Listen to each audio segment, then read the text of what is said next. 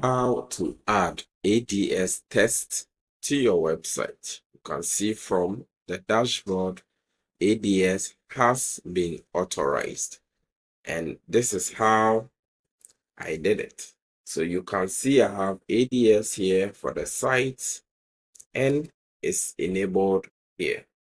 Keep watching. Let me show you how you can also do same for your website. So inside your WordPress dashboard, head over to plugins and click on add new. Search for ads.txt.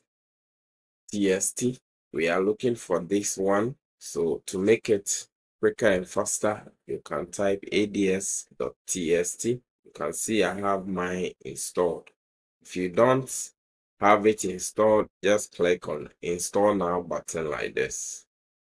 Once it has been installed, you'll find it over here. Settings, come over to ads.txt.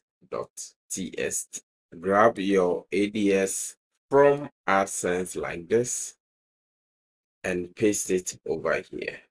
Once you've done that, click on Save Changes and wait for Adsense to update your ADS status. I hope you enjoyed this video. Subscribe to the channel, like this video, leave your comments, and watch out for the other WordPress tips. Bye.